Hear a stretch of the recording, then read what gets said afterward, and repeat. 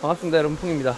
오늘은 제가 이제 약한 벌통들 조금 관리를 하고 있었는데 앞을 살짝 지나다가 뭔가 갑자기 눈에 띈 게 있어요. 바로 이거예요.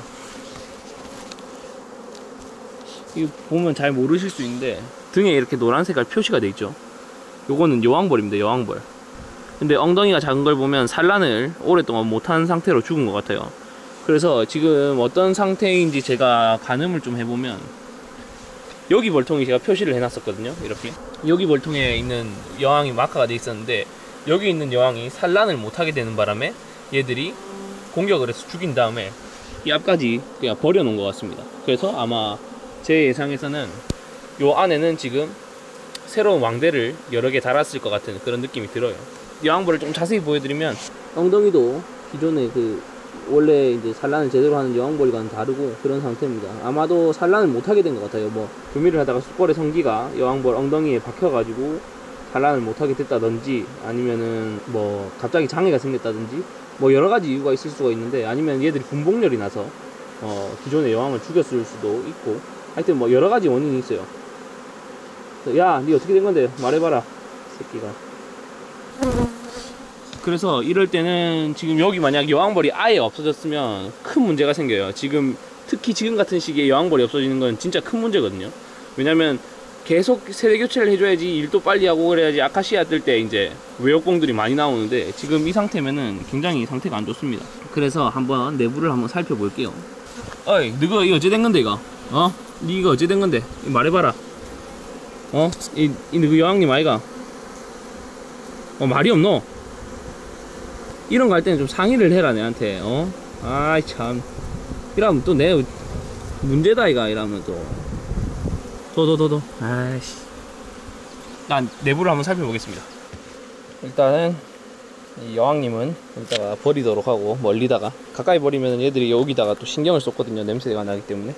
멀리다가 버리도록 하고, 저희가 이제 생물이다 보니까 벌들이 100% 제가 원하는 대로 이렇게 커져주지 않습니다. 그렇기 때문에 뭐 여왕벌이 이렇게 산란을 못하게 돼서 공격당하는 경우나 뭐 그런 경우들은 진짜 간혹가다 생깁니다. 이런 거는 뭐 되게 운이 안 좋은 경우죠. 인지로 보온을 해놨고, 지금 보시면은 세력이 크게 안 들었네요.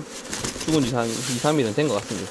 혹시나 이 통에 여왕벌이 아닐 수도 있으니까, 여왕벌이 있는지 없는지를 판단하는 가장 기본적인 방법은 산란이 나 있는지 안 나 있는지를 보는 거예요. 제대로 된 여왕벌이라면 하루에 1500개에서 2000개의 알을 낳습니다. 그렇게 치면은 오늘 갓 태어난 알이 있어야 돼요. 그래서 이렇게 소비장이 사이사이를 보면 알이 있는지 없는지를 확인하면 지금 여기 여왕이 있는지 없는지가 확인이 가능합니다. 여기는 일단 없고요. 여기도 꿀밖에 없네요. 보통 이렇게 일교차가 큰 때는 2층까지 산란을 잘 안 해요. 그래서 2층은 잘 없다고 보시면 돼요. 그리고 벌들이 하는 행동이나 이런 것들을 보면 조금 구분이 가능합니다. 일단 2층에는 전혀 산란이 나가 있지 않거든요. 1층을 한번 봅시다.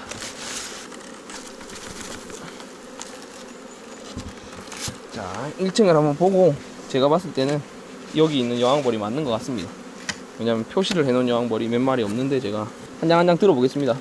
네, 여기도 꿀이랑 벌밖에 없고 수상합니다. 수상해.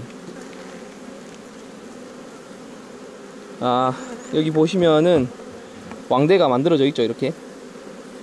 이거는 여왕벌이 없는 것 같아요. 여왕벌이 없으니까 여왕을 만들어 놓은 겁니다. 지금 이거 말고도 여러 개가 있을 거예요. 지금 제가 봤을 때는 저 여왕벌이 산란력이 조금 많이 떨어지다 보니까 애들이 미리 이걸 만들고 저 여왕벌을 죽여버린 것 같습니다.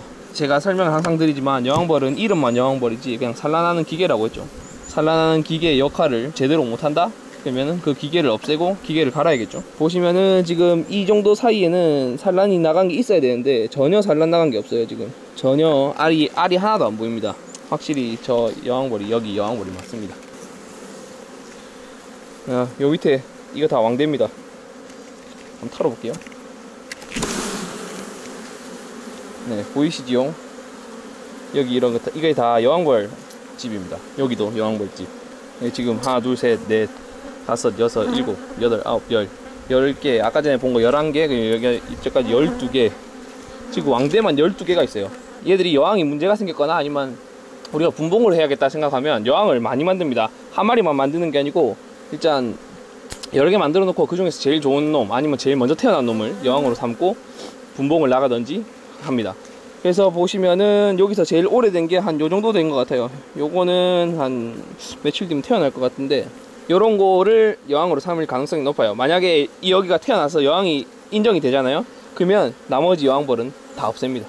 그리고 지금 이 여왕벌을 만들어 놓은 상태를 보면, 역시 미안하다, 내가 왕대를 한 개 없애버렸네. 상태를 보면 제대로 된 왕대가 맞아요. 왜냐면 갑자기 여왕벌이 뭐 안 좋아져가지고 뭐 나가다거나 아니면은 뭐 제가 이렇게 벌 관리를 하다가 자꾸 찡겨 죽었다, 이런 상태에서는 벌들이 급해요. 마음이 우리 여왕벌 없었다, 어쩌한데 빨리 만들어라 이래가지고 이 중간쯤에 만듭니다.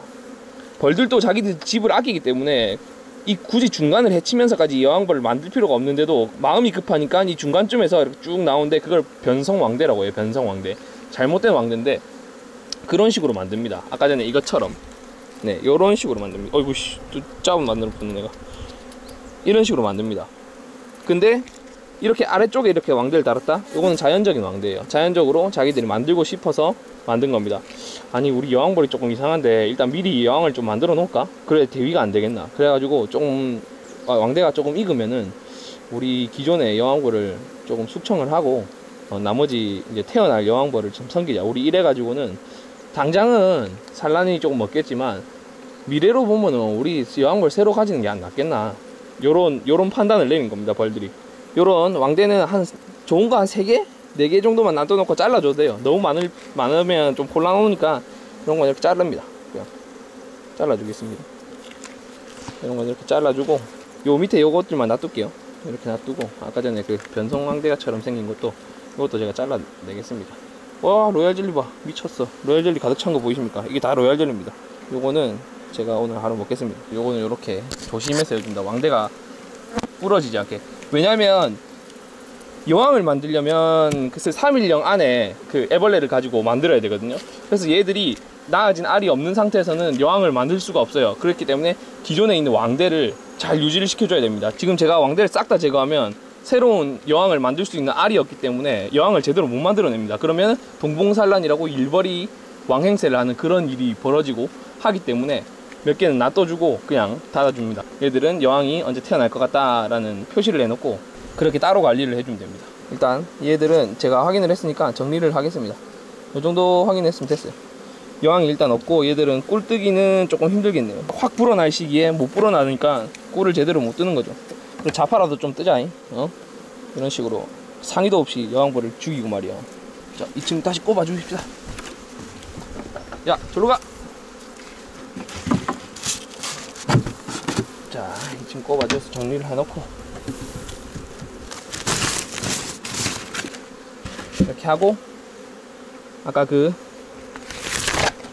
로얄젤리 있죠? 그런 거는 이제 어부지로 얻었기 때문에 먹으면 됩니다. 그냥 짜잔. 보시면은 요게 다 로얄젤리입니다. 보시면은 요게 여왕벌이 될 애벌레였죠. 저는 아직 젊으니까 이 애벌레는 먹지 않겠습니다. 애벌레는 먹지 않고 요 로얄젤리만 살짝 긁어가지고.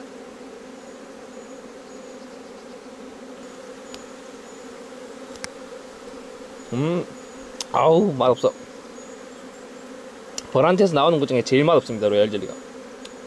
나머지 요것도 제가 다 먹겠습니다. 이것도 애벌레는 제거를 하고 로얄젤리만 긁어서.